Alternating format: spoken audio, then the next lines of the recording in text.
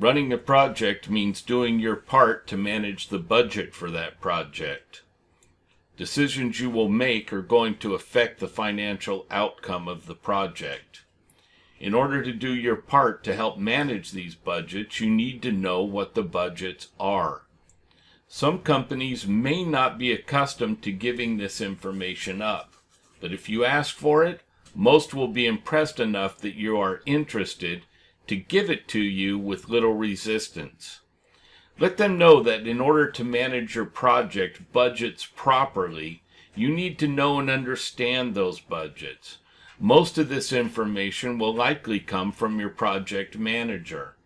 Once you understand the budgets and what to ask for, you can really impress your project manager by asking for the information. Most foremen just run like hell and wait for the project manager to tell them how they're doing. By understanding these budgets and by playing a role in managing them, you're taking a huge step up from the other foremen in your company.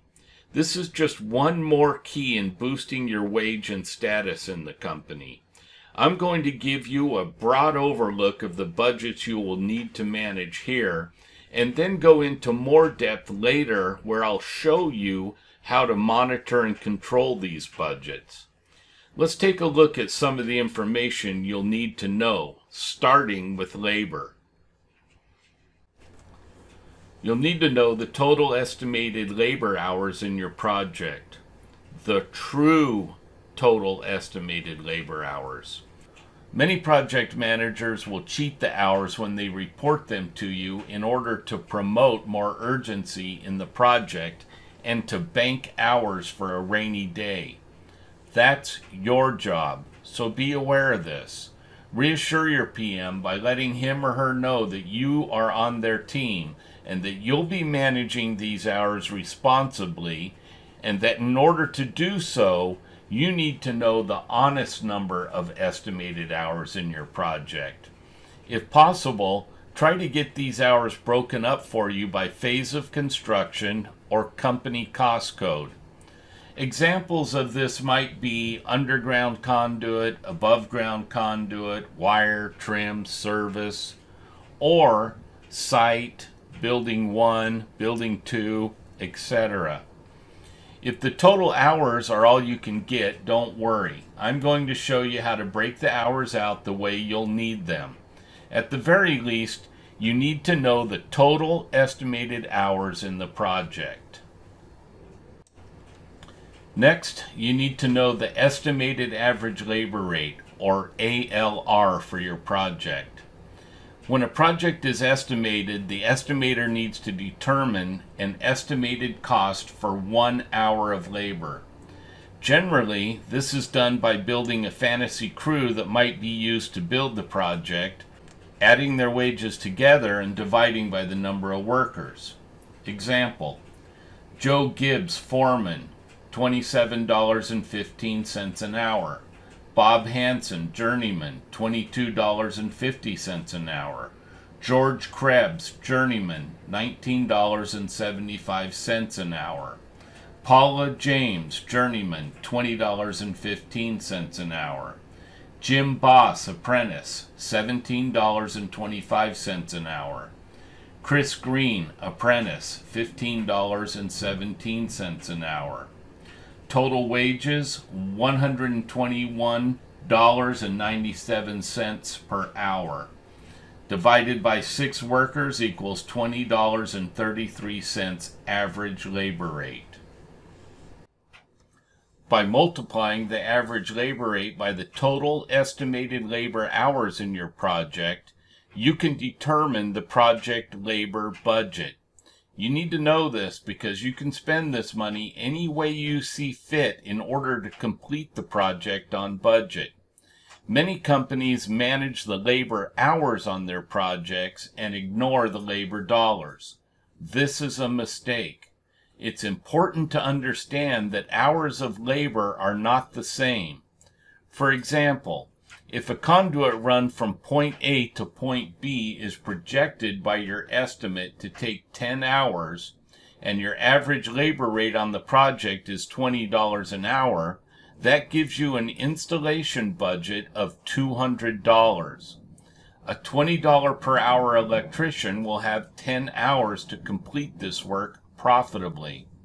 However, a less skilled electrician making $10 per hour could spend 19 hours installing that conduit and actually beat your budget. Conversely, an electrician earning $22 per hour could take 15 hours to install the same conduit and go over budget on the task, meaning you will need to save money on other tasks in order to complete the project on budget. If you go over budget on one task, then you have to go under budget on another task in order to complete on budget. This is why tracking hours is unreliable as far as predicting profitability, although it does give a gauge for monitoring progress. Do you see how the wage of the worker or workers affects how your labor dollars are spent? The higher paid they are, the faster they need to complete tasks in order to maintain profitability. Normally, the higher paid a worker is, the more efficient they will be at installing material. But you have to watch out. Sometimes workers get promoted because people like them, not because they're efficient at installing material. You need a way to identify these individuals and get them off your project if possible. Other workers are way more efficient at installing material than they're getting paid for. I'm not one to capitalize on a worker who will work himself to death for a wage far lower than he deserves, and I will generally try to get them a raise that will get them closer to their worth while still providing a good benefit to the company. But you need to be able to identify these profitable workers and surround yourself with as many of them as possible. Most foremen have no idea who their most profitable workers are. They only know who they like and who they don't like. This business has nothing to do with working with people you like. If you're going to be successful and rise to the top, both in wage and in recognition, you need to work with people who are profitable. And I have a little bad news for you. It's been my experience that the most profitable employees can be the most difficult to manage. They're generally exceptionally bright and high-strung. This means they have time to complete their work and still engage in behavior that will drive you nuts. Remember that kid in school who could get straight A's without even opening a book? Kind of like that. You need to grow some thick skin and learn to tolerate them. They are a tool for you to use to turn a profit on your project and boost your income. The last thing you want to do is run them off your project because they hurt your feelings. That's what you get paid for, after all, managing difficult employees and creating profitable projects. I'll give you a method to really determine who is profitable and who isn't, with hard numbers in an upcoming lesson. I'll also show you an easy method to maximize the productivity of every worker on your crew.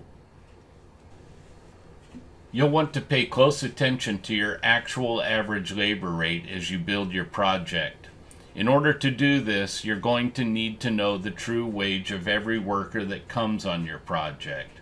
Again, depending on the company that you work for, they may or may not offer this information willingly. But it is insane to try to manage a project without knowing your daily average labor rate. You'll have control over this number by the wages of the workers you select to make up your crew.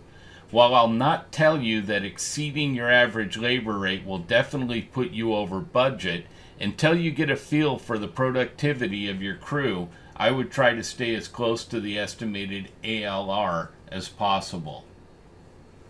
You have to understand that if the average labor rate of your crew exceeds the average labor rate that was used to estimate the project, you'll have to install material faster than projected by the estimate in order to maintain the budget.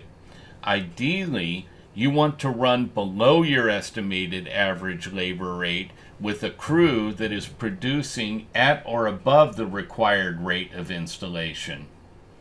By doing this, you can actually bank labor dollars.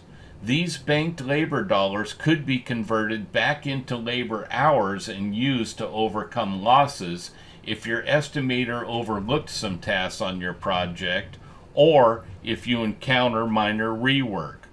If your worker has 10 hours to complete a task and they only use 7, those other 3 hours don't just disappear. Those hours multiplied by the average labor rate create an excess labor budget that is available for other tasks. Or, if they remain unspent through the duration of the project, they become extra profit. That's a good thing. When you receive the average labor rate for the project, you need to ask whether it includes labor burden or not.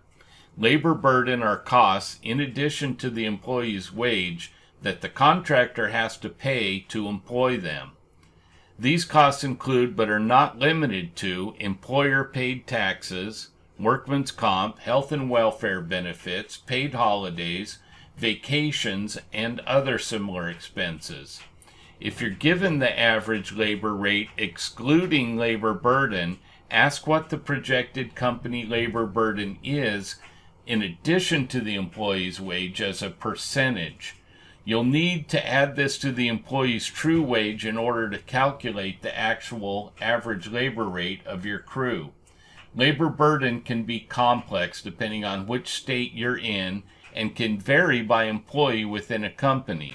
So if possible, ask for an unburdened average labor rate and use that to track labor. It is your responsibility to select the worker or workers with the strengths needed to complete the task on or under budget. To the best of your ability, it is also your responsibility to select and build a crew who meets these requirements.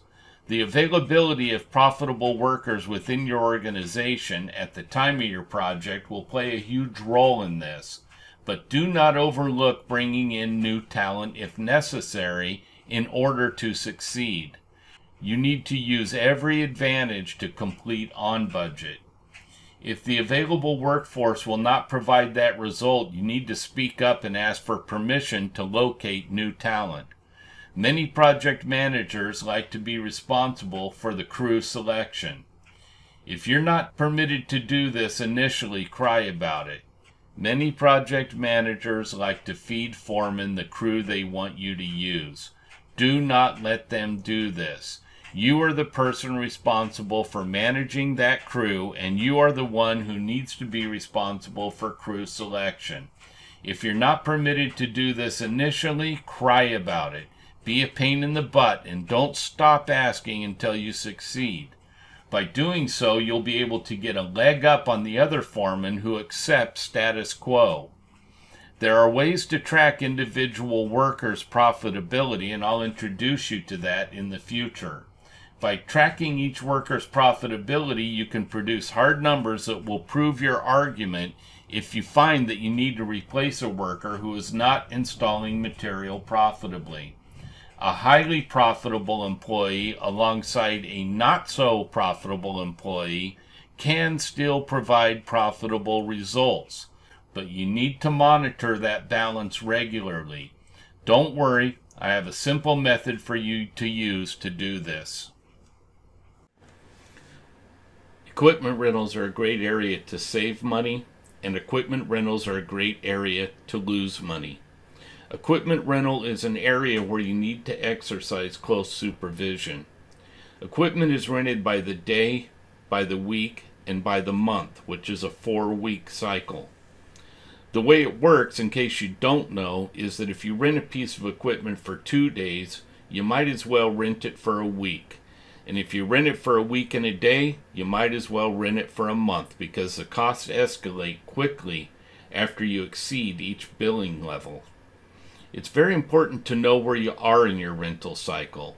Always note when the equipment is delivered to the site.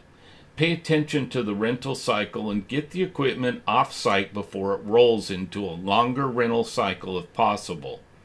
If your estimator foresaw a 1-week rental and you keep it for a week and a day, you just went over budget. If you have multiple pieces of the same equipment, like scissor lifts for example, and they came on site at different times, always check the rental cycles to determine which are closest to rolling over when it's time to send one back, in order to maximize the rental on the other lifts. If you return a lift that is 10 days into a new rental cycle and keep one that's about to roll over into a new cycle, you just wasted money. Whenever you call rental equipment off that you have multiple pieces of, like scissor lifts, always ask where each piece of equipment is in its rental cycle and pick the most advantageous to be picked up. You need to plan your tasks that require rental equipment carefully. Remember that there is a pickup and drop-off charge for each piece of equipment. If you can stretch the tasks out so that you can do more with each piece of equipment, thereby limiting the pieces of equipment rented, you can minimize the number of pickup and delivery charges.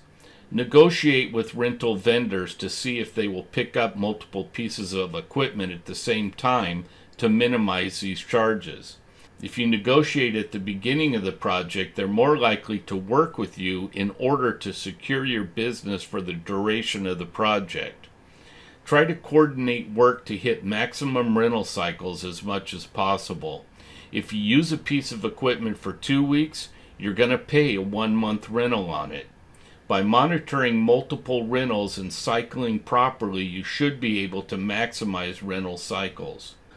Always get a confirmation number when you call off equipment and note the call-off date. It is common for rental invoices to be askew when they arrive. Always ask your company to forward rental equipment invoices to you for approval before being paid.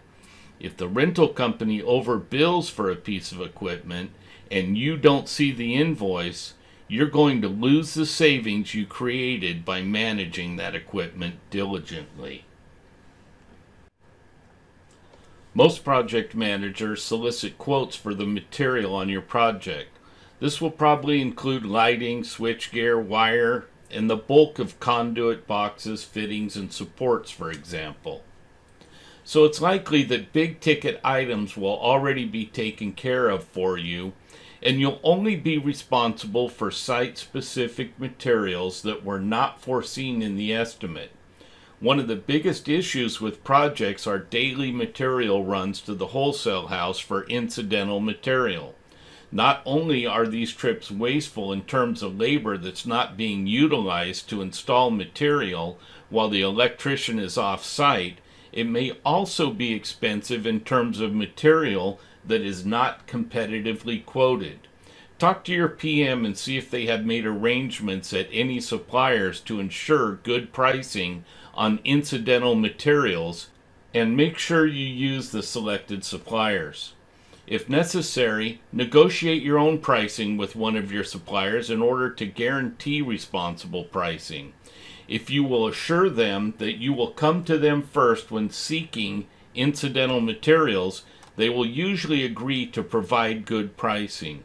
On large ticket items, it may be necessary to solicit several quotes in order to make the best selection. In the future, we'll discuss methods to avoid last-minute purchases, which is the best option. Ordering material at the last minute often requires overnight or other costly shipping. Shipping charges can cut deep into your material budget and sink your boat. Material orders need to be planned properly in order to avoid shipping charges if possible.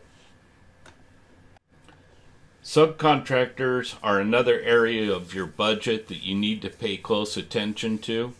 Generally, if there are deficiencies in the project documents and a change order becomes necessary, you'll benefit from those additional charges by marking up your subcontractor's charges by the allowed percentages. However, there can be possible back charges that you'll not be compensated for.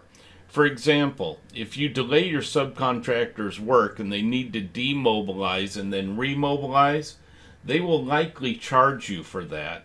It is your responsibility to make sure that the project is ready for the subcontractor when they arrive on site. You need to pave the way for them and make their work as simple and efficient as possible. I'm not saying that you need to squander your budget to accomplish this, but I am saying that you play a huge role in their profitability. If you don't manage your project well, you can destroy their budget.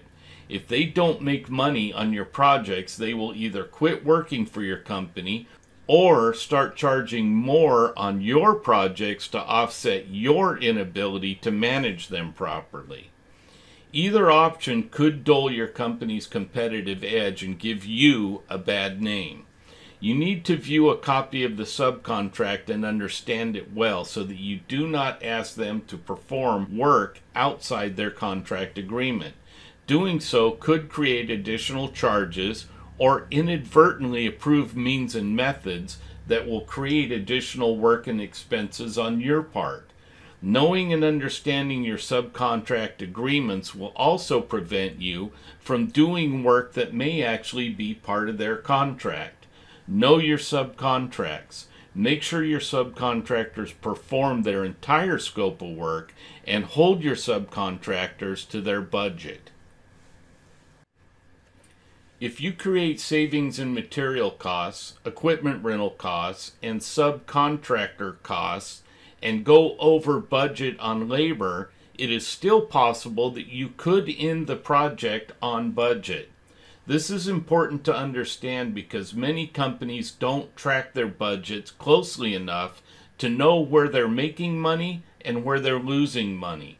Many simply know that if they factor their labor, material, and other costs a certain way, they make money. What I'm saying is that depending on how sophisticated your company is or unsophisticated, it is possible that they're shorting your labor budget and compensating it by inflating other budgets like material costs, simply because they don't know how to adjust them properly. It is also possible that even though they are out of whack on their labor, and even though the project met its budget overall, they may still tell you that the project went over budget simply because your labor went over on hours. It is your job and your responsibility to know where their estimate was lacking and where it was fat in order to show them how to make the necessary adjustments to make accurate estimate predictions. Otherwise, you're at the mercy of their jacked up estimating system. Do not let them fail you like that, or you run the risk of gaining the reputation of being a losing foreman when in reality you are a foreman working for a losing company. Hold them accountable. I'll show you how. If you're working out of town, per diem and hotel costs might be another budget you need to control. Find out what the budget is and monitor it. Some ways to control it are to hire as much local workers as possible, stack guys too deep in a hotel room, or rent an apartment and put 3 or 4 in there. Apartments are much cheaper than hotels. In some cities you can find corporate furnished apartments. You also need to negotiate pricing with hotels. If you're going to be renting several rooms for several months, that is some bargaining power. Not all hotels will negotiate, but if you're persistent, most will. There may be additional budgets within your scope of work that I've not discussed here. Make sure you get with your project manager and identify all the budget items that you'll have influence over, and then manage them closely. I'll talk more about this when we address our field management system, where I will provide you with a system for managing all budgets effectively. From here, we'll start digging deeper into proper labor management.